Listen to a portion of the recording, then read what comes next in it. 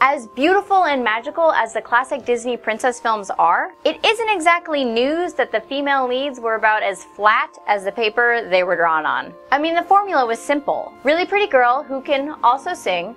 Girl wants to be with really hot guy. Girl gets herself into a mess, guy has to save her, and they end up living happily ever after. Then tons of merchandise is sold and shoved down our throats. Frozen. That formula changed with the release of Beauty and the Beast. Of course, it featured a single parent, an evil villain, and our traditional ingenue. This one a little more progressive than the princesses that preceded her. Take me instead. But what about Prince Charming? Sapphire, what are you talking about? Obviously the Beast is Prince Charming. I mean, it's in the title, Beauty and the Beast. Not so fast, Emily. I wouldn't be so quick to label the Beast as a prince and Gaston as the villain. Maybe there's more to them than meets the eye. Was Gaston's death in Beauty and the Beast symbolic of this new Disney era?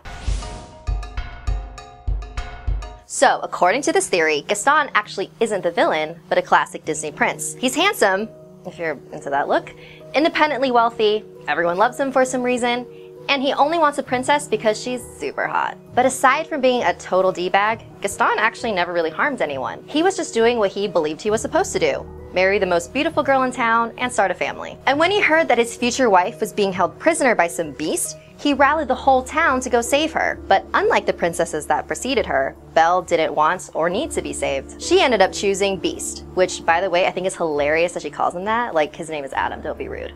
Sorry, if you don't mind, pretentious Disney nerd moment. The Beast's real name isn't really Adam. In the actual Disney film, he wasn't given a name at all. The name Prince Adam was actually created for the computer game, and then later used again in the Broadway musical. Anyway, carry on. Okay. Whether or not this was a conscious effort on behalf of the writers, this theory makes a lot of sense. If you look at The Little Mermaid, the princess movie released 2 years earlier, the female lead literally could not speak or stand up for herself, and all her desires revolved around a man she had never met, which is straight up stalker status. And the princesses long before that, Cinderella, Sleeping Beauty, Snow White, all needed a man for their happily ever after. Okay, you might have a point there, because the princesses that followed Beauty and the Beast, Jasmine, Mulan, and Pocahontas, all wanted new worlds and new river bends. They all still ended up with men, but this time around they actually had believable reasons for liking them. Okay, Sapphire, you have me pretty convinced. But let's see if this conspiracy actually makes sense. Could Gaston really be the metaphorical death of Prince Charming? In order to debunk this, let's try and get into the mind of Gaston.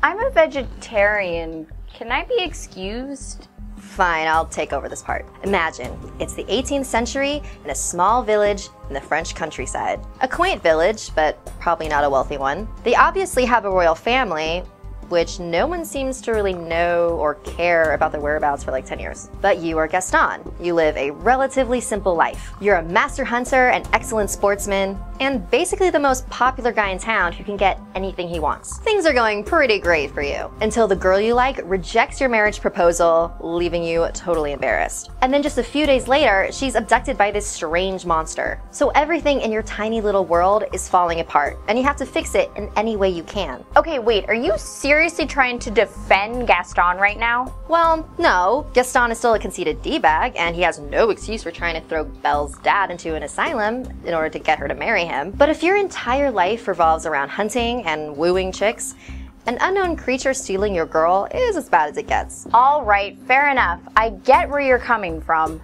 Or rather, where Gaston is coming from. But I still think he's a selfish jerk, whose main motive was to kill the creature that Belle chose over him. And he even attempted to kill the Beast again after he spared his life, which are two really not great things in my book. So maybe we can agree to disagree on this point. But now let's talk about how Gaston is different from every other Disney villain that came before and after him. If you look at some of the most iconic Disney villains like Ursula, Maleficent, and the evil queen from Snow White, they all look straight up evil. Gaston was the first villain to be portrayed as handsome. And if we look at the Walt Disney Animation Studios that follow Beauty and the Beast, from Aladdin all the way to Frozen, many of these antagonists have very clear, villainous motives. Usually it's power hungry like Scar, Jafar, Ursula, and Yzma, or craving revenge like Hades, or just plain greedy like Clayton or Governor Radcliffe. But not all of them were clearly villains. What about Hans, who tricked us all?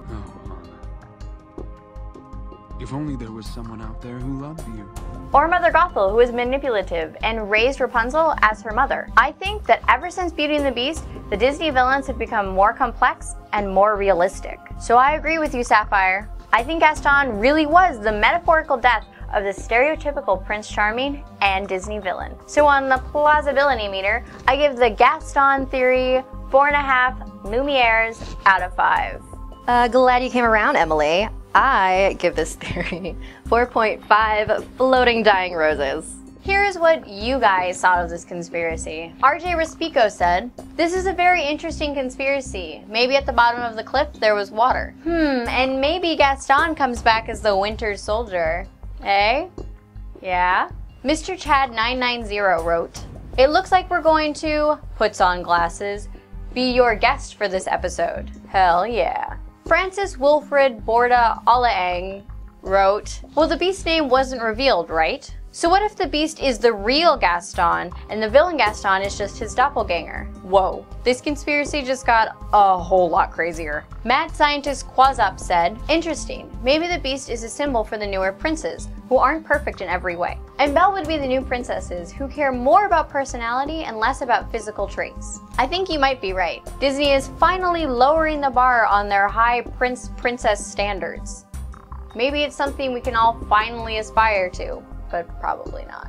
Thank you guys so much for watching this episode of Cartoon Conspiracy.